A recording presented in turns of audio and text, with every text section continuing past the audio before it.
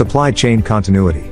Supply chain risk assessment. Discussing the assessment of supply chain vulnerabilities to identify potential risks and disruptions that could impact the continuity of operations. Supplier dependencies. Exploring the identification of critical suppliers and understanding the dependencies and interdependencies within the supply chain network. Logistics challenges. Highlighting potential challenges in transportation, warehousing, and distribution that could affect the timely flow of goods and materials. Geopolitical factors. Discussing the evaluation of geopolitical risks such as trade regulations, political instability, and natural disasters that may impact the supply chain.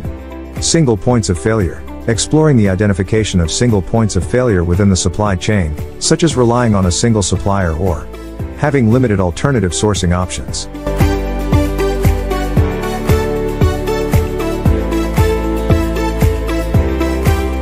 Crisis management framework.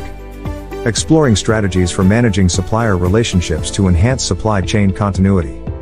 Contingency planning. Discussing the importance of developing contingency plans with suppliers to address potential disruptions, such as alternative sourcing options or backup suppliers.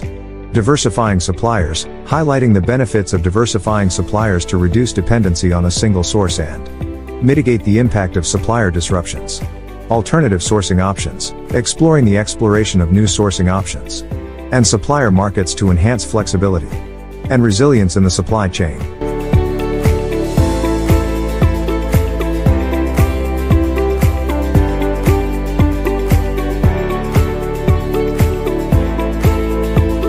Supply chain resilience strategies.